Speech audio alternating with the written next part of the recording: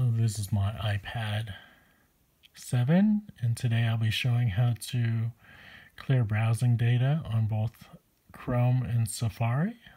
This is an iPad 7 again. So with Chrome, you have to click the three dots. This is just one way of doing it. There's multiple ways. Click the three dots and then go to History.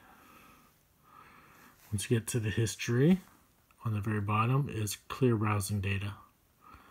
Just click on that, and then you can choose which browsing data you want to remove and how long under time range over here. Usually I'll choose something between a day to 4 weeks, but if you get like an error 400 sometimes, you might have to do all data, which is not that great. And finally, to finalize everything, click Clear Browse Data. So I'll go do that. And they asked you again. Voila. Now for Safari, it's a little different. Click on Safari. That opens up. And I actually have it all ready for you. When Safari opens up, there's a little booklet here.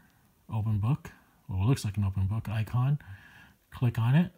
And then of these three top icons, make sure it's on the one that looks like a clock. Pull this down.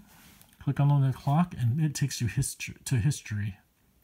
On the very bottom, there's a clear button. I wish it was a little more clearer. Ha ha ha. No pun intended. Click on clear.